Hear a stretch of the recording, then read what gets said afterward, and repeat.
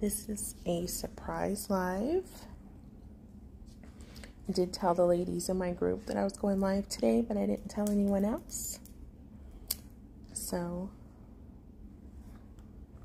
I am probably going to get started. I might not wait for anyone to hop on. But if you're catching this on the replay, just let me know where you're watching from. If you're watching live, hello. Just post a comment saying hi or something like that so that I can greet you properly.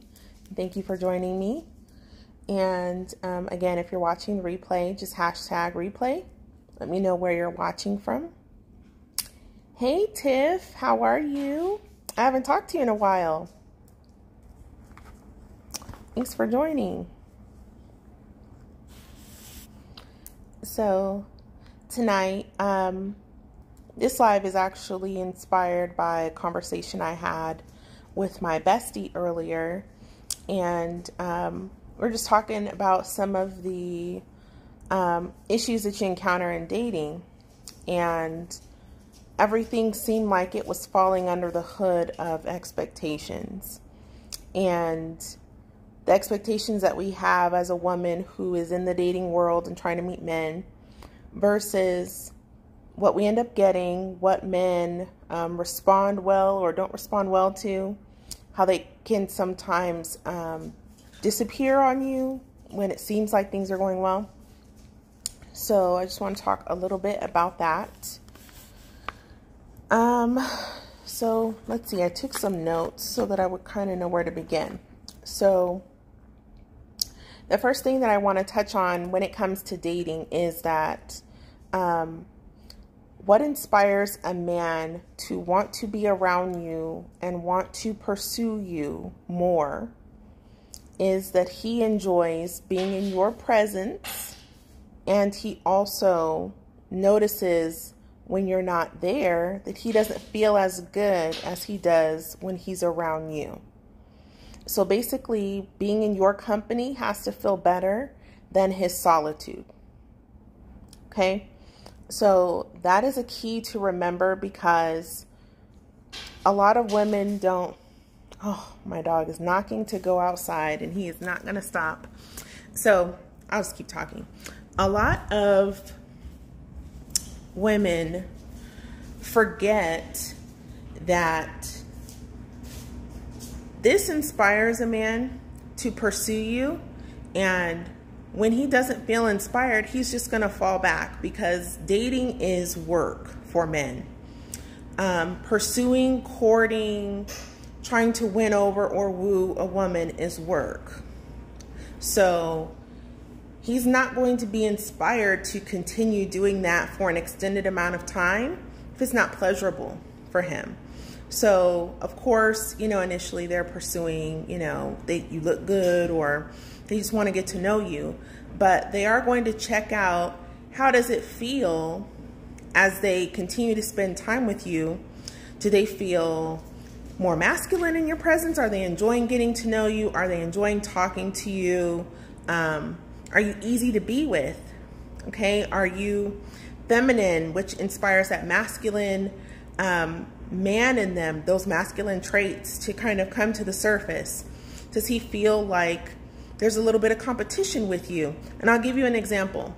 So if you're someone who is really into like the friendly banter, I would say to watch that, because there is a line that you can cross where it goes from being, you know, friendly little jabs and, you know, sarcasm and being funny to actually coming off as adversarial.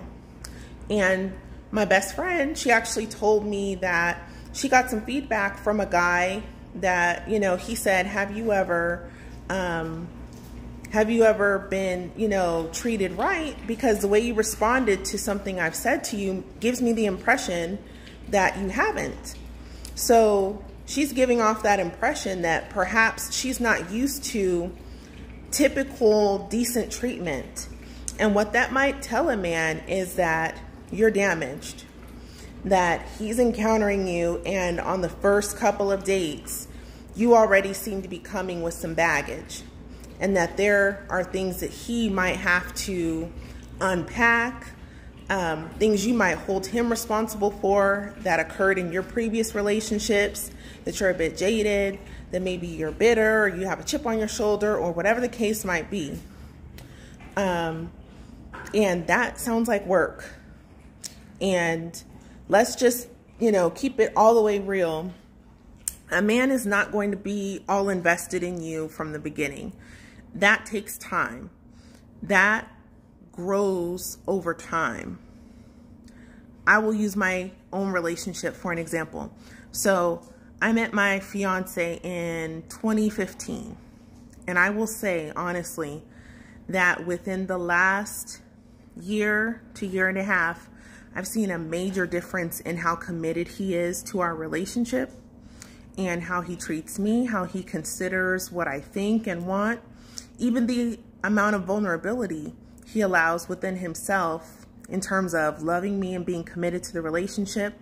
I believe that's ultimately a big part of why he ended up proposing. Because, for the longest, I was being the model girlfriend. From the minute we said, okay, we're in a relationship, I was all in, jumped in with both feet, doing everything I could to, show him that I was a great partner, being super supportive. But that's another thing that women do, is we think that because we're with a guy, that he's going to be fully committed like a husband from the get-go. We think, okay, you're cutting off all other women. You're not going to look at any other women. There's not going to be any hiccups. There's not going to be any loose ends to tie up. You're going to always want to spend time with me. You're going to protect and provide and show up and give your all. And just because he likes you doesn't mean that he's at that level of devotion. That takes time. And I think we can get unrealistic with once we exchange those agreements of, okay, we're exclusive, or okay, we're in a relationship, that automatically means the man's going to show up akin to the way a husband would. There definitely is a difference in a man's mind between dating casually, dating exclusively, or being in a committed relationship, and then being engaged and being married.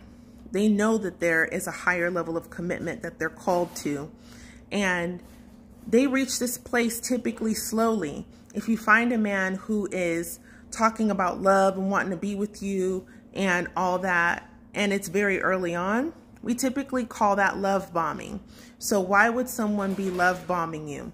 Maybe they're trying to manipulate you. Maybe they've caught on to that you are someone who is needy.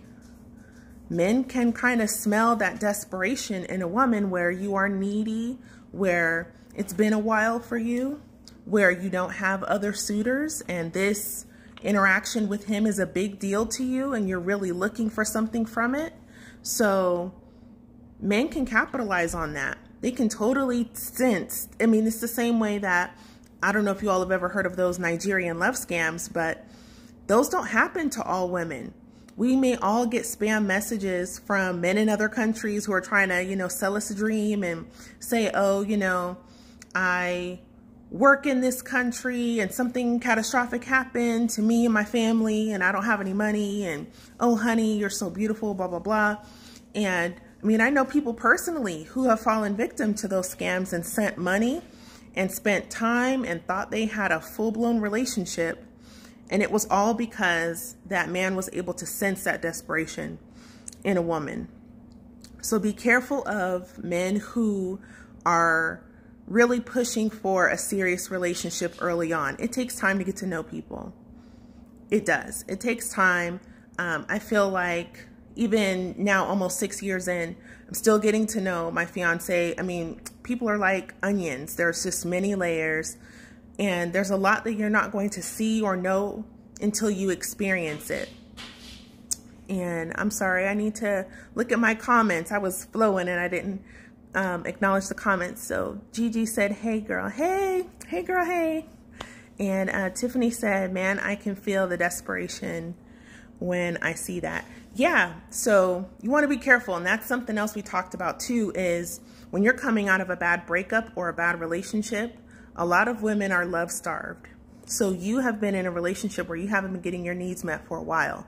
And as a result, you are deprived of that male attention. You don't necessarily feel beautiful or important or feel like yourself, or you may feel a little hopeless around love. And when you meet somebody who shows even the slightest interest in you, some women jump all over that like with koala hands, like they are just on it. They're latched onto the guy. After one or two good conversations or after one date, they're really like envisioning a future with this guy. And you really have to think about the fact that you don't know him yet, and that it is way too early to be getting sold. It is way too early to be invested. You really have to have a more casual attitude when dating, okay? Because the partner that you're going to want is going to show consistency over time. It's not going to be he blows you out of the water in the beginning and then it's happily ever after. You won't know that it's tried and true and that he's really all in and really committed to you until you observe that consistency over time. And there is no substitute for time. You have to allow time to pass. So I would say that is one of the top keys to avoiding getting your heart broken way too early or getting too invested in a man. And the flip side of that is when you're invested too early, it feels like pressure to the man. The man feels pressured. He feels that desperation, and that is a turnoff. He also feels like you have a lot of expectations, and that's what the title of this video is about. So you've probably heard it said that boundaries are for you. They're not for other people. So I believe it's important for you to have your non-negotiables, already have those worked out. You know, like I don't date men that are married, which is a great one. I don't date men that are married. I don't date men that are in relationships. I don't date men that sell drugs. Some women say I don't date men with children. You know, whatever the case may be, know that the more non-negotiables you have, you are narrowing the pool of men that are available to you. So when you start getting into physical attributes, socioeconomic status, things like that, you are making the pool of men that are available to you or that you're willing to consider smaller. So just keep that in mind. And then also, most of us are trying to date people that are local to us. So think about who's local to you, who's in your community, and how many men fit the bill of who you're interested in your community. So when you enter into a dating situation and you already have told yourself a story and you have expectations of, if this man really likes me, this is how he will treat me. If he doesn't do that, you're going to be upset. And you may end up writing off someone who could have been a potential partner for you. He just wasn't jumping in with both feet on the first or the second date. I mean, generally, you know, if a man is interested in you, he will continue to reach out. He will continue to initiate conversations and dates. And a coach I worked with in the past said in the beginning, you kind of want to follow the 80-20 rule. So 80% of the time, let him initiate the contact. 20% of the time, it's okay for you to reach out here and there. But a lot of women aren't able to reach out and initiate contact without getting upset if the man doesn't respond quickly or within the time frame that she thinks he should. And that is another way that you get your feelings hurt, because you reached out with an outcome in mind, like, hey, I just want to say good morning, wish you a good day or whatever. And he doesn't write back all day and then later texts you and says he was busy. Now you feel some kind of way. Now your feelings are hurt and you're telling a story around why he did that, what kind of person he is. And again, this is all based on your expectations. If you lean back and stay in your feminine energy and let a man pursue you, you won't run into that so much, because what you really want to find out is how interested he is. And if you lean back, you will find that out naturally, because if he's interested, he will pursue. If he is really wanting to see where things go or really wanting to talk to you, he will reach out. And another key thing that I always advise women to do is to date more than one man at one time. So going back to what I was talking about earlier about coming out of a breakup or you've been single a long time and you are love starved, you get hooked on somebody, on the first guy that comes along or a particular man, when you don't have what they call a rotation of guys that you date. So I always advise the women that I coach to keep a full rotation. And the reason being, you will not be so desperate and love-starved if you're getting male attention regularly. A lot of women have an aversion. Hi, Tenny. How are you? Thanks for joining. A lot of women have an aversion to dating multiple men at one time. Let me tell you one of the reasons why that's so important is men are natural competitors. Okay, so first of all, who wants to compete for someone that no one else is interested in or wants or is after? If you notice when you're on dating apps, a lot of men will eventually get to, so how many other people are you talking to? Or have you gone out on any other dates? Or, you know, they kind of want to assess what's going on. And we think that they will judge us if we say, oh, I'm dating other guys. So we'll often lie or downplay it or whatever. And I'm not saying you have to spill all the beans and put all your business out there, but you do need to have more than one male attention around you if you are not in a committed relationship where your needs are being met. Point blank, period. There's no reason why you need to take yourself off the market and be off to the side, on hold, on layaway for someone that's not showing up. You are cutting yourself off from the opportunity to get the best man for you who is stepping up and ready and willing to pursue and claim you now. Also, the man that you're interested in is not energetically being activated to step up and claim you, because who needs to claim something that is on hold for them? If you put yourself on layaway, you've already claimed yourself for him. There is no reason for him to pursue, to initiate, to do anything to win you over, to win your heart, to stake his claim, because you've already done it. And that is a man's job. So as a woman who's valuable, a woman who is out there, is available for men to meet, to court, whatever, you need to keep your options open. And that doesn't mean that you can't go on dates with someone regularly or enjoy them, but you want to look at who's stepping up for you consistently, who's pursuing you consistently. That is who gets the most of your time by default. If a man is not in front of you, if he's not on the phone with you, you should not be thinking about him. You focus on who's in front of you. You focus on who's on that app. You focus on who's calling, who's texting. You focus on what's going on in your own life. Do not let your imagination run away with you thinking about a man that's not in front of you right now, because you're not there. That's how you get ahead of a man in a relationship. And when you get ahead of a man, inevitably you end up trying to pull him along and pull him into commitment. And that's not how you do it. As feminine women, our power lies with influence. How can we influence a man to want to pursue and commit to us?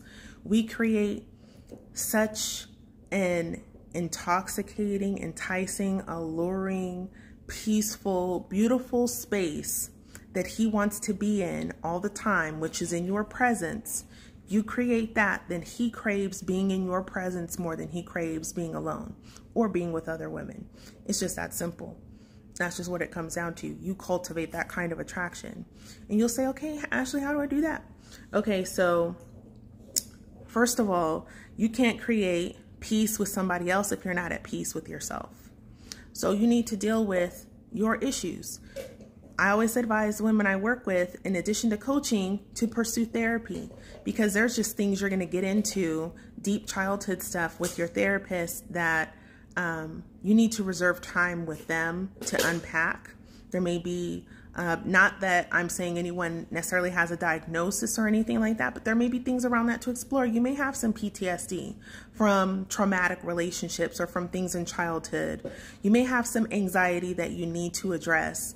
And coaching helps, but I always recommend that you actually see a licensed mental health professional aside from your coaching, because your coaching is more focused on you getting the results you want, and your therapy is more focused on unpacking those issues that are impacting your mental health and getting you to a healthy place mentally so that you have all of your energy and resources available to put into a positive future for yourself.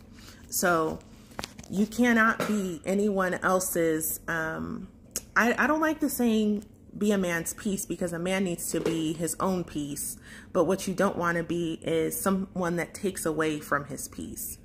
If he's good when he's alone, if he's good with his boys, if he's mostly good at work, most of us, our jobs are kind of stressful, but if he's able to manage that, okay. But then when he gets around you, it's stress and strife and arguing or contention, or you're unknowingly in your masculine energy and challenging him or pulling at him or constantly asking for things, that ends up being off-putting. Unless the man is looking to be, you know, a sugar daddy or whatever, which, you know, happens. But as we all know, sugar daddies want some sugar. So if you're not prepared to give that, then that may not be the situation you want. But that's another discussion for another time. But having a peaceful, calm essence about yourself will automatically set you aside from other women who are high-strung or who go on dates and they already have a chip on their shoulder. They're already talking about what went wrong in previous dates or how other men have come at them. Do not walk into your dates with negative stories about other people. Just like you wouldn't walk into a job interview and complain about your last boss or how much you hate your previous job. It's just not a good look. You want to come in as someone who is not toting an airport full of baggage. You know, like you want to come in with clean, clear energy and just say, I'm here to enjoy your presence. I'm here to share a meal. I'm here to get to know you. Keep it light. Keep it enjoyable. Another way that you can cultivate that attraction is to actually be interesting. Have things going on that when he asks, you do have something to say or share, something you're passionate about, something that when you talk about it, it's going to light you up. And it's okay if you're a mom, if this is your kids, but I always recommend, and I just did a video, I didn't post it on the main page, though. It was in my Flex Your Femininity group, but I just did a video earlier today on, as a mom, you need to have your own separate identity. Do not make your kids your everything, because number one, that's a lot of pressure on them to make sure mom is good emotionally. That's not their job. It's not their job to fill in the void that's left in your life by not having a partner. It's not their job to make sure that you're good emotionally. It's not their job to water their life down or condense it so that they can stay around you so that you have something to do and someone to take care of. It's your job to take care of you. There are so many women who throw themselves into motherhood as opposed to doing the work that they need to do to be able to have a happy, healthy relationship with a man, because the work is too hard. It's easier to be a mom. It's easier to be by yourself. Yes, you have those lonely moments, but I think what will happen is it won't hit you until later, when your kids grow up, when they go off and have their own life, when you realize you've spent 20, sometimes 20 plus years focusing and making the focal point of your life your children. And now they've grown up and they are entitled to and deserve to have their own life, to spread their wings, to leave the nest, to go on and do what they got to do, meet their partners, create their families, and you have done no work on yourself. You do not have a partner. You had to raise your children by yourself, which, you know, not that it's intentional, but it also does kind of rob them of having that experience of seeing their mom in something happy and healthy in the home, to model a relationship that they can aspire to, or at least use as a blueprint, and also having that positive male influence in the home. So they've seen mom struggle and work hard and sacrifice everything, which, you know, it's nice, it's noble, but there's another way. You can still be a good mom and not make your kids your everything. You are still a woman at the end of the day. You're a woman first. You're an individual first. You need to take care of you. You need to heal what's going on in you. You need to be honest with yourself about your need and desire for companionship that is normal and healthy. And you need to be willing to do something about it if that truly is a desire of your heart. Be honest about it and be willing to do what it's going to take. Pursue that. Do not make everything about your children. Do not stop living your life and just go to work to clock in and clock out to pay the bills and feed the babies.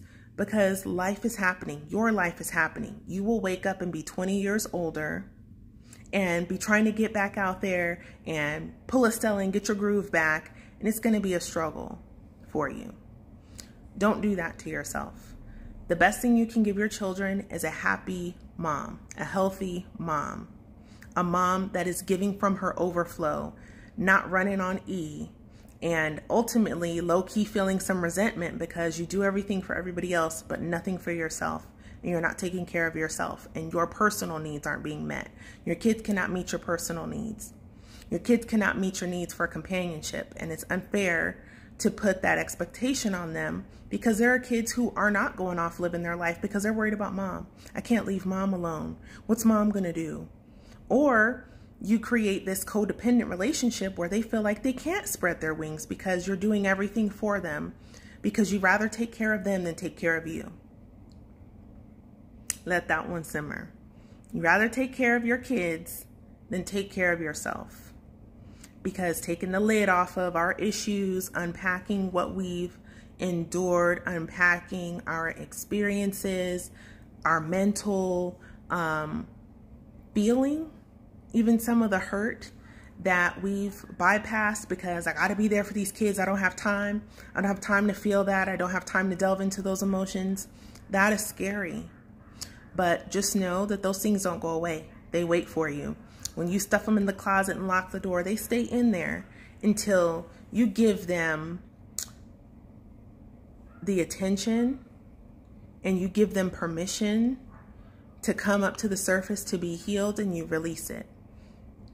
No, you don't have to stay in your place of despair. A lot of us are afraid to go certain places emotionally because we feel like, you know, it's a primal type of fear that, oh, I'm gonna die. If I let myself feel that level of hurt, if I go there, I'm gonna die. I'm gonna be so sad. I'm going to slip into this dark pit of sadness and despair, and I'm gonna cry, and I don't wanna feel that, and I'm gonna feel all the pain of what I went through in my childhood, what I've gone through in my failed relationships, what I've gone through in abuse, what I've gone through with sexual abuse, what I've gone through seeing my parents and those unhealthy relationships, ancestral stuff, even stuff from past lives that you can carry into this one in your vibe. We are afraid to go there. But what you don't realize is that holds you back, that you not going there is the block that prevents you from having everything that you want to have and accomplishing, attracting, creating everything that you're desiring. The path to those things involves looking at, healing, and releasing those blocks and those things that have been holding you back, that baggage, those limiting thoughts, those stories you're telling yourself, the lies that you've been believing. We have to look at it.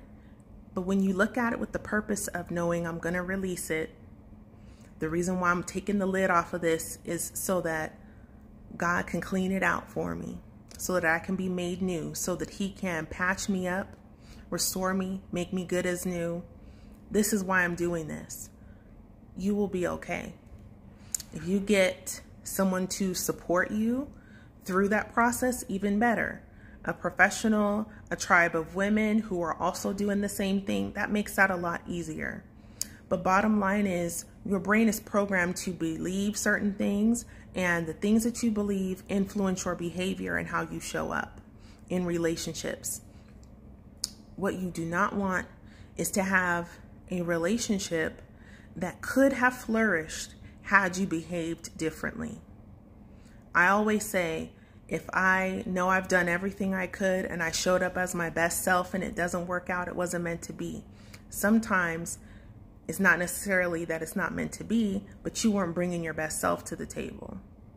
You can't control if the other person brings their best self, but I do know that your best self inspires another's best self to come out. And we also know if we have made a concerted effort to bring our best self to the table, or if we just kind of feel like, oh, you should take me as I am. Like, I mean, of course, no one's going to say you have to be perfect before you can have love, but it's appreciated that you deal with your stuff and not bring it into a relationship for your partner to have to sort through and deal with, because it's going to come up.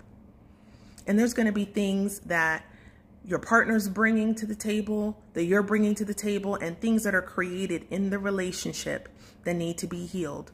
Relationship work is deeply personal, and it requires a lot of work to make a relationship work. It requires a lot of attention, a lot of effort, a lot of being willing to grow and being willing to do hard things and being willing to overcome negative feelings and reach out and be vulnerable.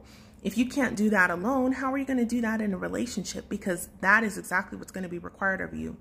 Your partner is actually going to bring out even more of those things in you that need to be healed, because that's what they're there for. Your partner, who you are attracted to and who you attract, is actually a mirror. Your partner shows you the unhealed parts of yourself that you need to look at. The same ways they trigger you, that's stuff that you actually had going on prior to them that you needed to heal. And that's part of why you're attracted to them subconsciously, because they will bring up your fear of abandonment. They will bring up your negative self-image and how you don't accept yourself, how you don't acknowledge your worth, how you don't take care of yourself. Those things will come up. You think you want a relationship, you think you're ready for a partner. If you're not willing and ready to look at those things as a single woman, relationship's going to eat you up.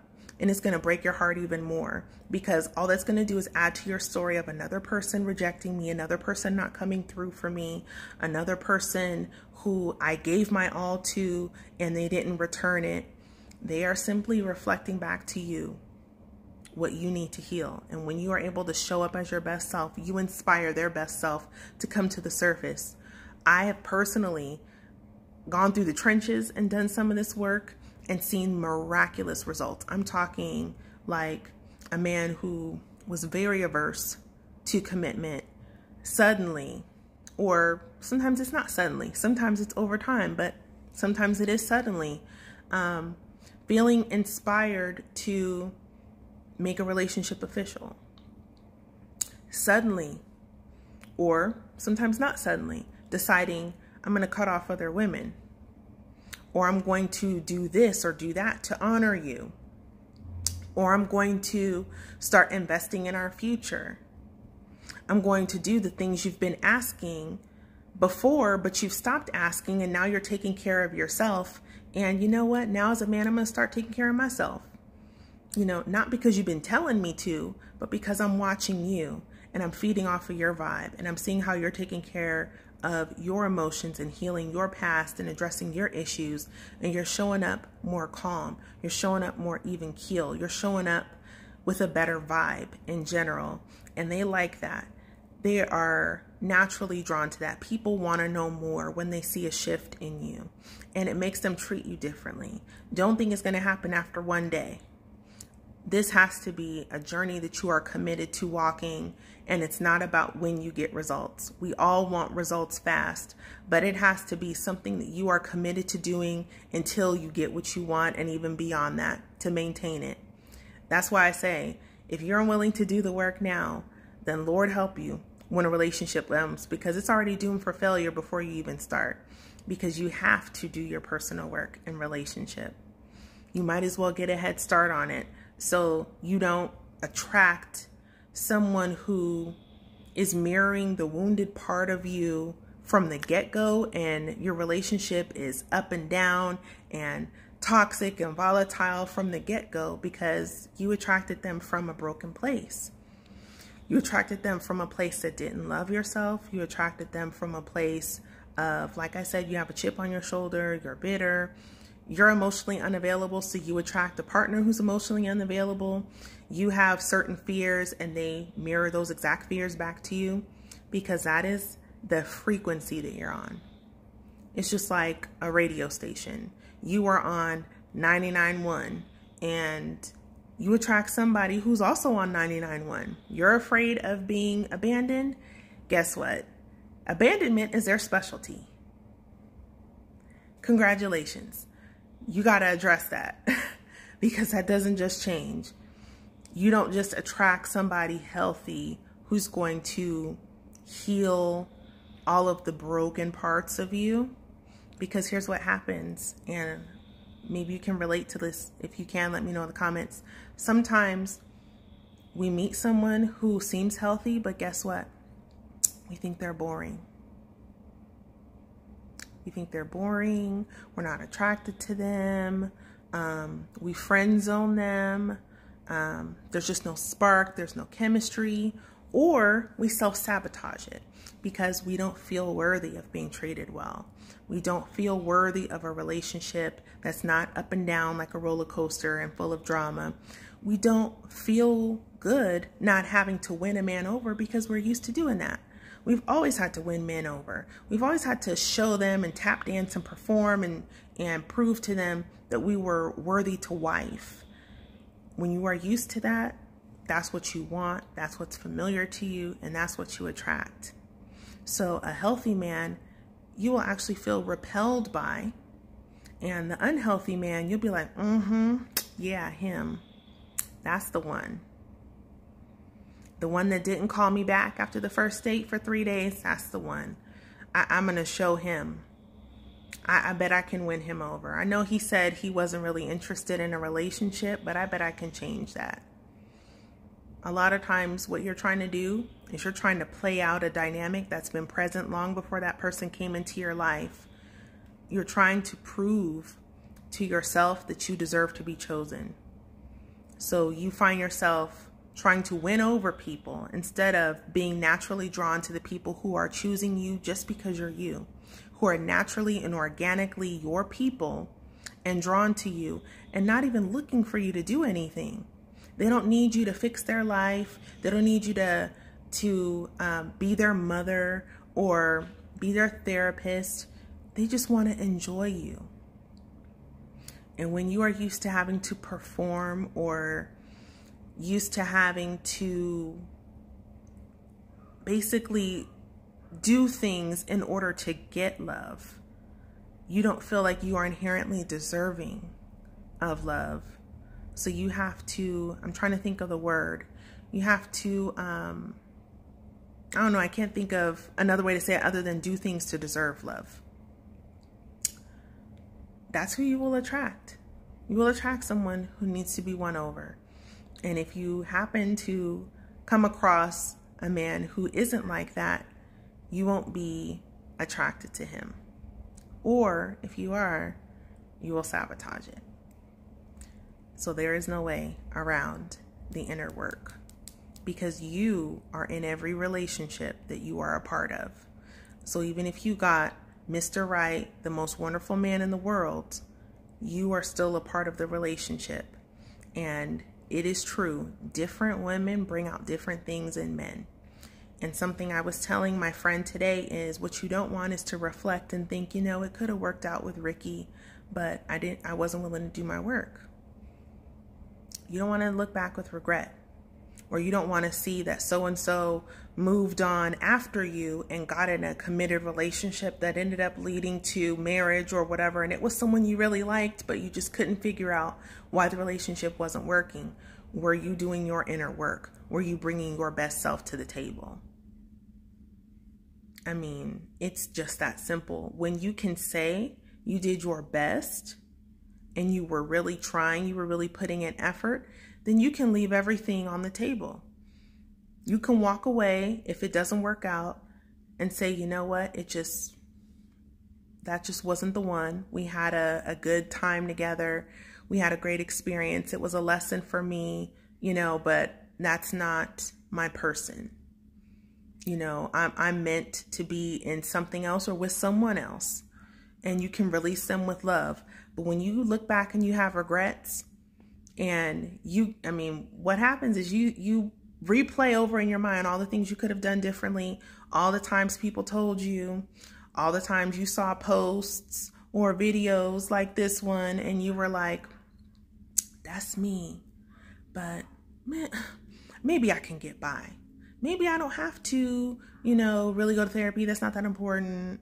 You know, I'm pretty sure I'm okay. I don't think that applies to me. Sis, if you've been single for several years and you don't want to be, there's something to address there, because there's men out there, and for some reason y'all are not connecting. I don't believe that there's just one person for everybody. I believe we can make it work with a variety of different people, all depending on what we want and who we choose. So you have a lot of options out there. There are a lot of men who you could make a life with out there. Number one, you have to believe that. You have to believe that there is a surplus, that there is quality and quantity out there for you to choose from. Because if you have a scarcity belief, then you'll feel like, oh, well, I got to work hard, and love is hard to find and get. And not really. But when you are not healed, when you are bringing baggage to the table, it is hard to partner with people. It's hard for people to tolerate each other when you are bringing drama, when you acting crazy, or when you are attracted to people who bring drama or who act crazy, because there's an unhealed part of you that is drawn to that. But when you get two emotionally healthy, stable people, it's quite easy to partner and create a harmonious life that's enjoyable. It's not that difficult. But again, what frequency are you on? Are you on 99.1 and you need to be on 105.9? Then you need to do the work to get there. You will know what frequency you're on by what you're attracting, because there's usually a common thread in who we are attracting, who we keep seeing show up in our lives, the type of men. I'm sure if you can think back to the last few people that you've dated, there was a pattern there. There were certain qualities that they all had, certain things that they all did, different ways they triggered you. They have something in common. That tells you where you're at. And that points you in the direction of, again, doing your work. Because blaming them, blaming the dating pool, blaming the dating apps, blaming men in general, whatever, that's not going to help you. Time is of the essence. Another thing is, when I was manifesting love, I had a specific man in mind that I wanted. The one that's actually upstairs right now. That is who I wanted. And I was very serious about getting him. But what I will tell you, I'll get more into, manifesting a specific person in a different video, because that's a whole nother, lots of stuff to talk to you about in regards to that. But what I will say is, you have to be willing to do what it is going to take. You cannot be so emotionally unstable that you are swayed or that your hope gets lost easily. There were times where he and I weren't talking for months. And then it was slow, like I said, to get to the point that it is now. And you can't lose faith. You can't lose hope, because he had personal work to do. I had personal work to do. And once you get in the relationship, that need continues, and it actually intensifies, because now it's not just your issues. It's your issues, your partner's issues, and the relationship issues. And then don't have kids, because then that is blended family issues, parenting issues. And if you have extended family, if you have jobs, if you have money, there's all kind of stuff that are factors that contribute to the health and harmony of your relationship. You have to be able to manage that, or you'll crumble underneath it. I mean, that's just the bottom line. So in picking a specific guy, I told myself I was willing to do what I needed to do, and that I would keep doing it until it worked. So it can't be, I'm gonna just do this for a month, and then if it don't happen, then I'm giving up. If you're committed, you're committed, period. And you don't know that you're fully committed until it don't look like you're going to get what you want, until you're feeling discouraged. I would say, if he's not married to somebody else, then you keep at it. You keep, and not reaching out, not trying to throw it at him or anything, because all the work I was doing was energetic, and I was not reaching out to him. He reached out to me after we went through our period of separation where we were no contact. I was doing the work in my journal. I was doing my meditation. I was doing my rituals. I was under the full moon. I had my crystals. I was praying. I was doing everything I needed to do. And then one day I get the text, and the rest is history. Now, I ain't gonna say it's been easy, but no relationship is really easy. Even if it starts easy, you're going to hit patches. You're going to have times where it's coasting and everything's good. And then you're going to have times where it's rough, and you're going to have more times where it's rough if you haven't done your personal work. So again, do yourself a favor and do that. But something else that I wanted to touch on is, if there's a specific person you have in mind, recognize that the longer you wait and delay doing your work, you are creating a gap, an opening. The door is cracked for someone else who is willing to do the work to swoop in and create that attraction with the person you have in mind. And I was not willing to have that. I was not. We were not talking because when we were initially, off and on and dealing with each other, he kept kind of ghosting me and disappearing, and he was just like not committing, not really being serious, not being fully in the relationship. And you get tired of having your text left on read. You get tired of making dates and he flakes or whatever. So I had to fall back. I didn't experiment. I fell back for a few weeks, didn't hear from him. So, that tells you what time it is. The attraction's not there, because if it was, that wouldn't happen. So I had to accept that and go in the lab and do the work on myself. And I did that for months. But let me tell you, I had a choice. I could have fallen back and said, you know what? It's either not going to work out and just gave up, or I could have fell back and said, I'll just let him come back around. I know he will. And we go through the same cycle when he popped back up in my life, because it had happened a couple times that we fell out and then reconnected, and we would have had the same thing play out. And what happens is someone eventually comes along who gets it, a woman who has done her work, a woman who has mastered creating that environment that is peaceful, inviting, alluring, safe, that cultivating that emotional attraction that a man is looking for. And he can't help but be drawn to her, like a moth to a flame. And then guess what? What do you have to entice him over to be with you? We think, oh, well, we have history. Oh, well, we have kids. Doesn't matter. Does not matter. A man goes where he feels good. A man goes where he feels like a man. A man goes where he feels honored, where he feels respected, where the woman's speaking to the king in him. A man goes where he has peace. If that is not with you, it doesn't matter how long he's been involved with you. It doesn't matter if y'all have kids. If that is not with you, then there is a crack in the door for someone else to come along, someone at the job, someone who he just happens upon in his everyday comings and goings. No, you gotta get his heart, sis, and lock it up. You gotta be who you need to be in order to create that attraction. At this point, it's not even about what you want to do. It's about the results you want to get. Do you want this particular man? Do you want to be married? Do you want to be in a happy, harmonious relationship? There is a role you have to play. Just like there's a role you have to play at the job.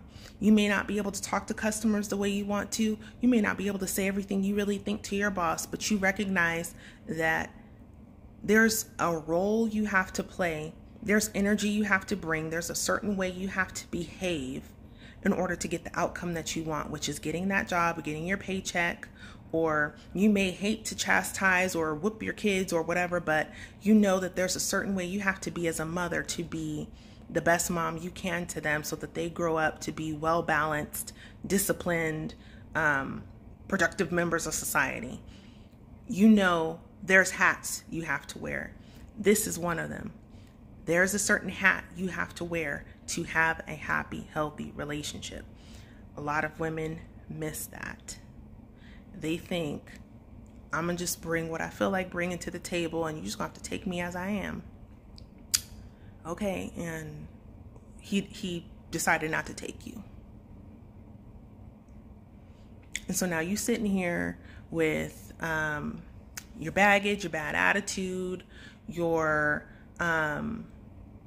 masculinity, your brokenness, your unwillingness to present your best self. You sitting here with all of that surrounding you. And guess what? He done gone on with his life. He done met somebody. Who knows what's going on? And there won't be anything you can do about it.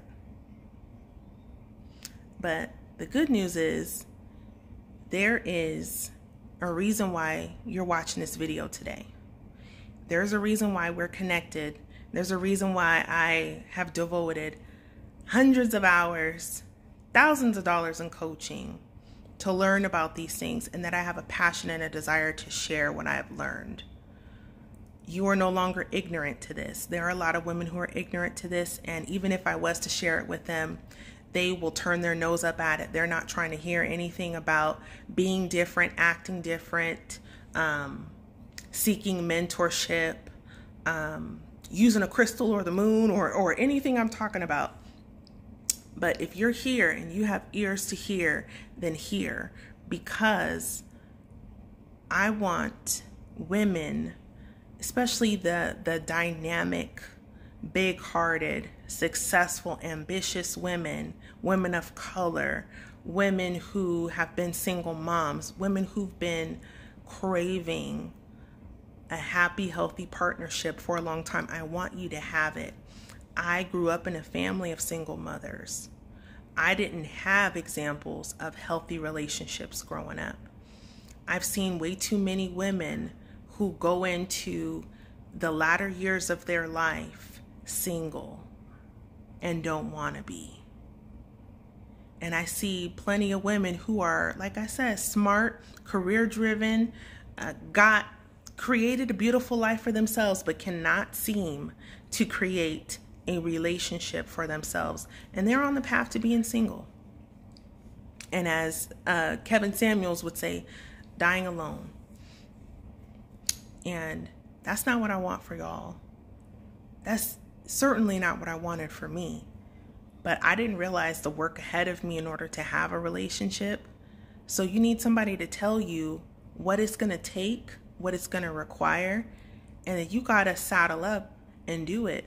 Otherwise, recognize the path that you're on. And if you don't believe me, just look at history. What has history shown you? If you continue to do what you've done to get where you are right now, you will be in the same place. It'll just be 5 years later, 10 years later, 15 years later. You already know the results that what you've been doing will give you, because those are the results you are living right now. Continuing to do things the same way is not the answer. That is literally insanity, and you will regret it. You will remember that you had an opportunity to be brave. You had an opportunity to step out, make a different choice, change your life, reprogram your mind, take charge, and not take a passive role in your own life, and actually create what you want to experience, to tap into your own power. We all have the power we create life with our bodies. We can certainly create the kind of life we want to live, but you got to be tapped in.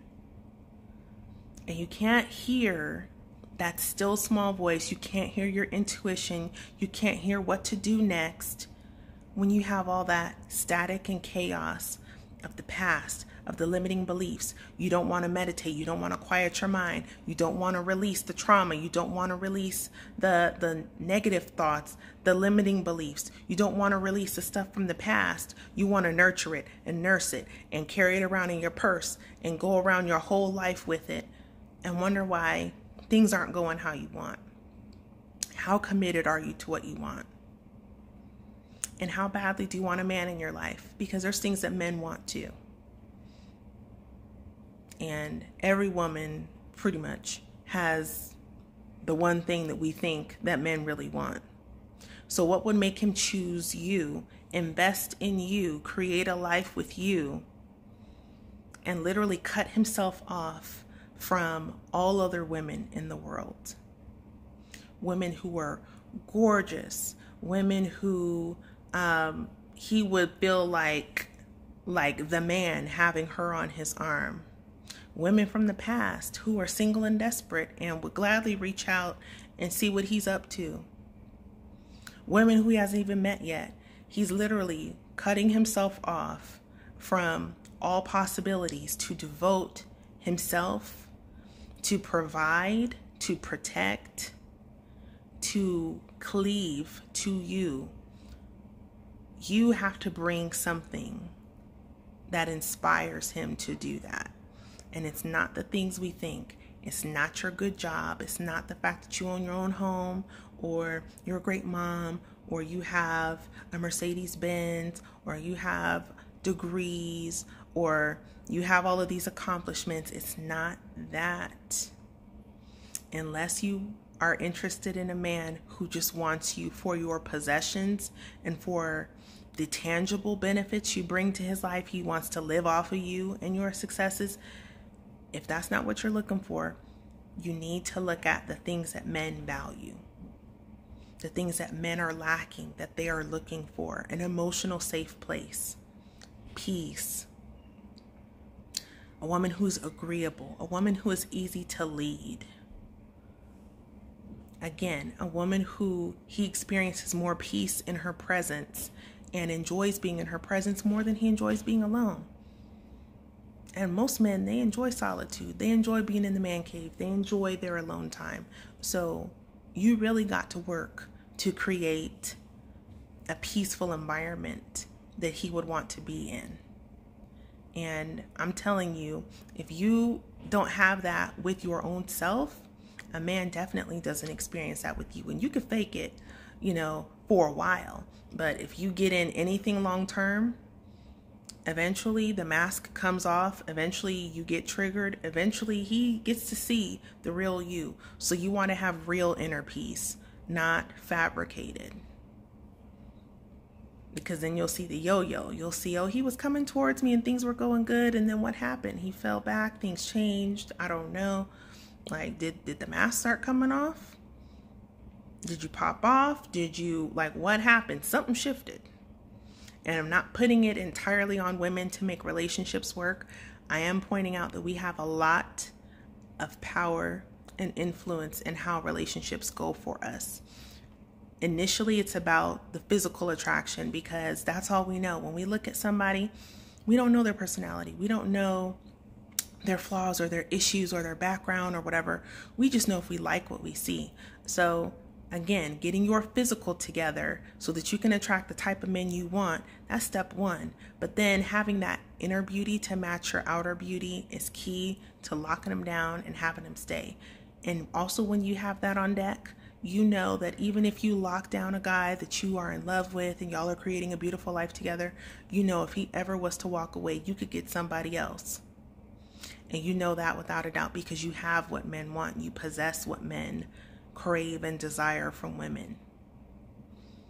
And so many women delude themselves and think that it's the other stuff that I just mentioned, and yet they're single for years and years and years and they're alone. Men aren't looking for that stuff from women. It's time for us to wake up and pay attention and get back to our lane. Get back to what our strengths are. Get back to what we naturally are gifted in doing and being that men do not have. We live in a world now where we are competing with men for positions and notoriety, and we're sitting at the same table with them, proving that we're just as smart and just as capable and we can do without them and blah blah blah. But there is a role that the feminine fulfills. There is a power that the feminine has that the masculine does not. And if we get too caught up in trying to be in a man's world and penetrate that and compete with them, then we leave our feminine role unfilled. But there are women who recognize that the feminine role needs to be filled, and those are the women who captivate men and are able to have a pick.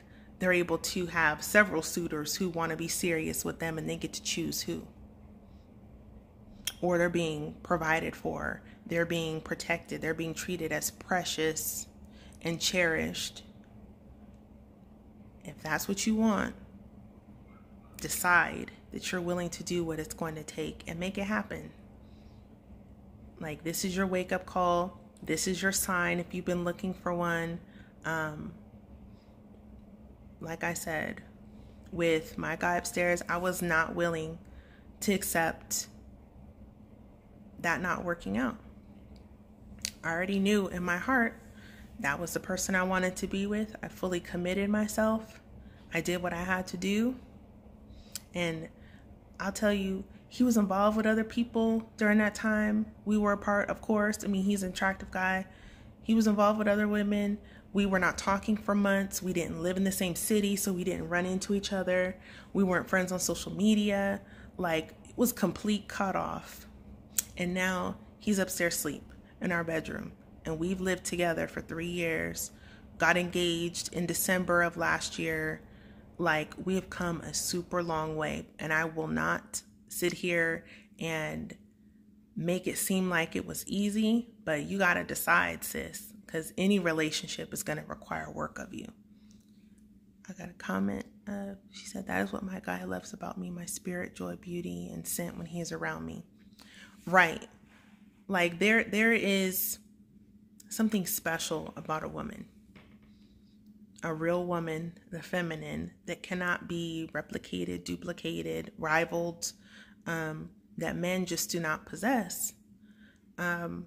And then when it's this particular guy, you want to learn him, you know, and I think I did a video yesterday or the day before, something like that, where I was talking about certain things to not do, you know, like with the arguing, the being loud, the, you know, competing with men, bragging, just different things like that, that end up being a turnoff. And you just think that you're making conversation or you're being yourself or whatever.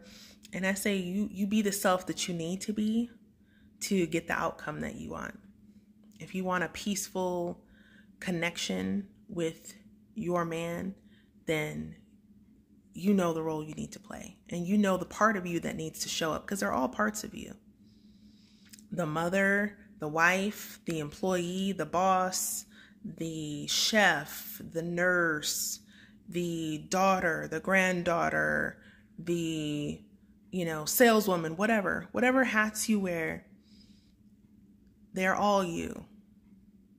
But they're not all worn at the same time, and they're not all appropriate for all of the different people that you have in your life.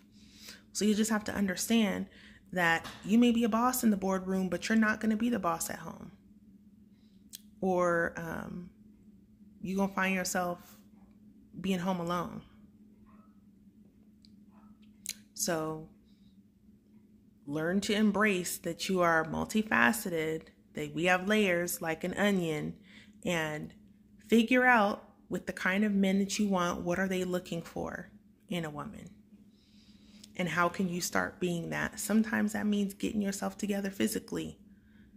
Sometimes that means, a lot of times, that means getting your mind right, your vibe, and truly having it right. Not just for the short term, but like for real. Cultivating a true place of peace and safety and harmony within yourself. And I have gone on a rant. Let me see, was there anything else in my notes that I haven't said?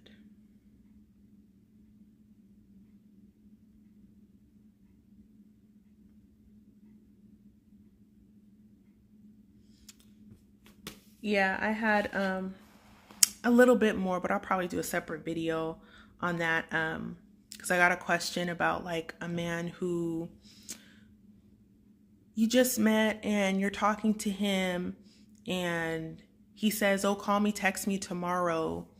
And you text him, but then he takes forever getting back to you. Like, is that a sign of him not being interested? Should you cut him off? You know, like, what should you do about that situation?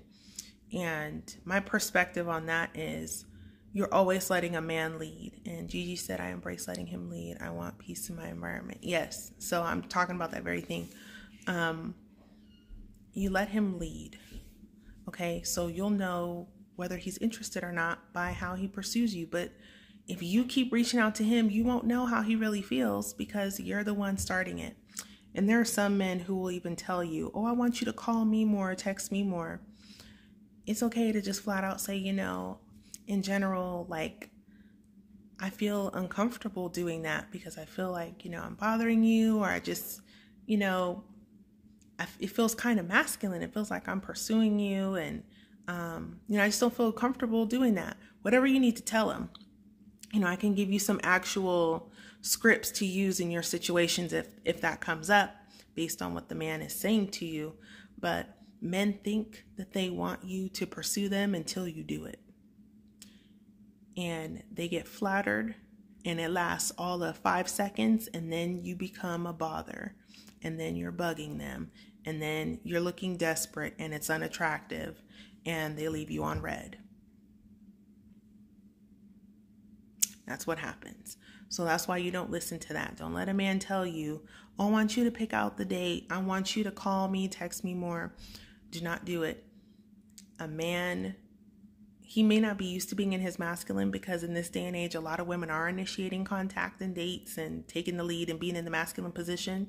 So he may have become accustomed to that, but you can invite him back into his masculine energy by you being in your feminine energy and letting him lead, letting him do 80% of the initiating, of the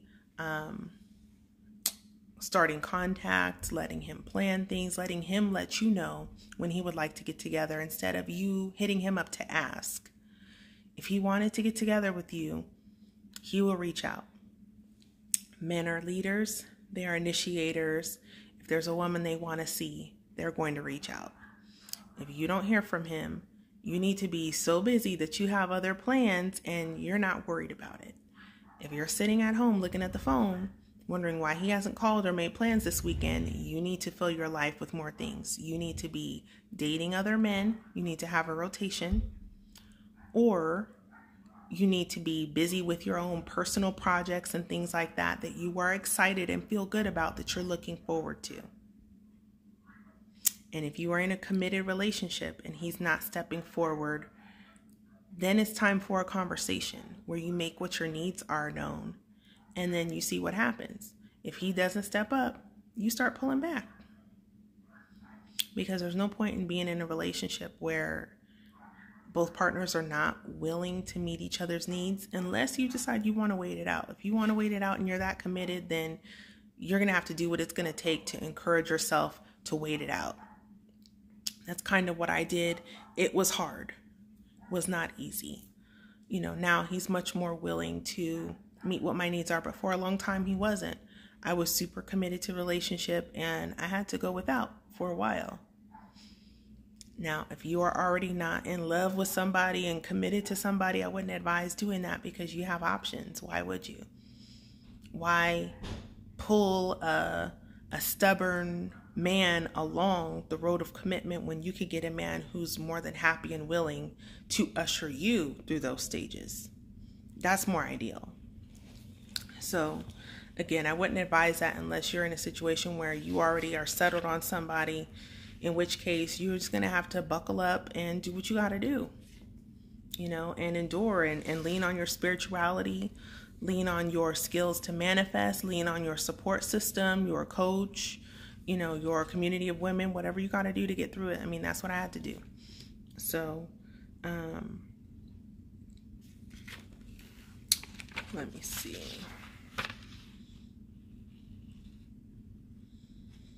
Yeah, and dating multiple men is what helps you to not have that desperate energy, because you're being filled up by multiple men. If you don't have one principal man in your life who's giving you what you desire from relationship, then you get a little bit from a lot of different men. And that's another plus of having a rotation of several different men. You're not looking for any one particular guy to call you, because someone's always calling you. Someone's always texting you. And I was telling my friend, you'll know when you have enough when you have times where you're like, I don't feel like talking to anybody tonight. I don't feel like going on a date. I've been going on dates all week. I've been talking on the phone all week. Tonight, I just want to put on my sweatpants and pull my hair back or put my bonnet on and watch Netflix and eat ice cream or whatever I need to do. I want to snuggle up with a good book and just be with myself, because I have been busy. I've been ripping and running and talking to and mingling with people, and I'm good. Then you're full. Then you're not going to come off desperate to any one guy, because you have a surplus of male attention, and you're good. But when you don't, and you only have one guy you're talking to, you are going to come across as needy. Just your energy. You don't even have to say anything. He will tell. He'll be able to tell that you're not really talking to or dealing with nobody else. You're always available. You don't have anything much going on. There isn't any competition, and there's just nothing exciting or incentivizing about that. So I would seriously advise against just dating one person at a time. It's not beneficial for you, and it does not cultivate more attraction or motivate the man to step up and claim you.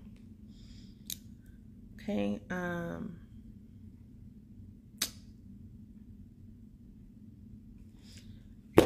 Another way you'll tell if a man is good for you is how do you feel around him.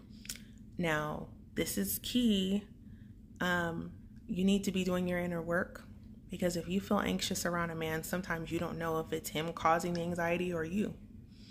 Sometimes we blame the man when really it was you. It's your own stuff that you haven't healed. It's your own triggers. But in general, if you have a relationship where you feel more on edge than you feel at peace, if it's very up and down roller coaster, if you're constantly worried about if he's going to leave, if he's going to treat you right, is he going to do something that's going to hurt you? Is he like, is your stomach always kind of churning and turning, and your anxiety is on a high, you're constantly worried, you're bracing for when the next shoe is going to drop or when you're going to be disappointed. You want to look at that, because how you feel is important, and how you're feeling in the relationship is directly correlated to what you continue to attract. When you feel good, you're able to attract good. You attract more of what you are and where you're at. If you're feeling anxious, you're going to attract more things to be anxious about.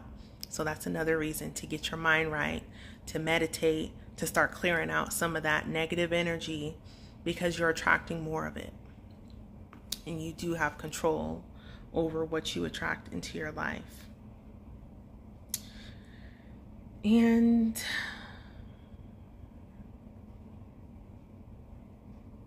yeah, the last thing I'll say is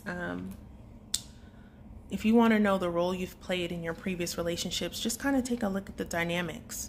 Look at the role that you've played in, let's just say, your last 3 relationships. Were you more the mother? Were you the one that had it all together and you were saving him? Did you not have a voice?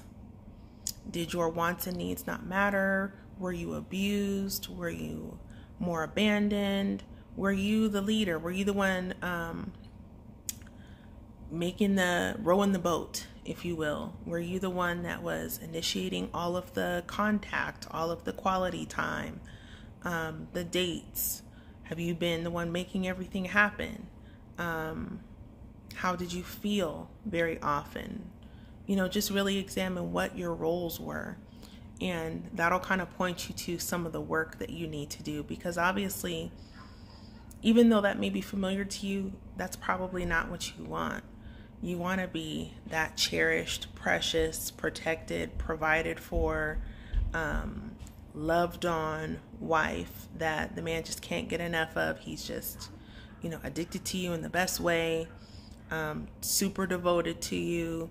You feel great about yourself. You feel like the queen in your castle, and you feel like you've got a king, and you both feel blessed and happy to have each other. And even though there's work involved in the relationship, you're willing to do the work because it's worth it. You want to look at how far off your previous relationships were from that, and that's your starting point of what you need to do so that your next relationship can be better and closer to your ideal. So that's all I have for you ladies tonight. Thank you for those of you that stayed. I think it's Tenny and Gigi that stayed. So thank you both. Thanks for listening to me go on and on. And as always, I am here for y'all.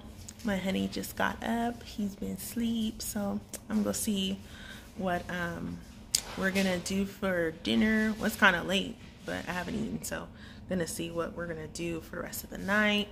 And I love you all. As always, if you need support, if you have questions, if you are in a relationship crisis, if you're trying to get back out there and dating and you need guidance or mentorship around that, please reach out. My DM is always open. I have my Flex Your Femininity group. We have a shaman in there who has made herself available for discounted healings. We have a woman who sells crystals that I have purchased from, and they are super high quality and real, and you can use those for healing. I'm working on bringing in some other specialists to offer their services at a discounted rate in addition to the coaching. I just added a couple new people to the group, so I'm really excited about that. I mean, it's going to be great. We're healing and breaking curses, generational and personal, and leveling up and getting the love that we want and that we deserve. So join the party. If you feel called, we would love to have you. And y'all have a wonderful evening and a great weekend. And I will see you soon. Bye.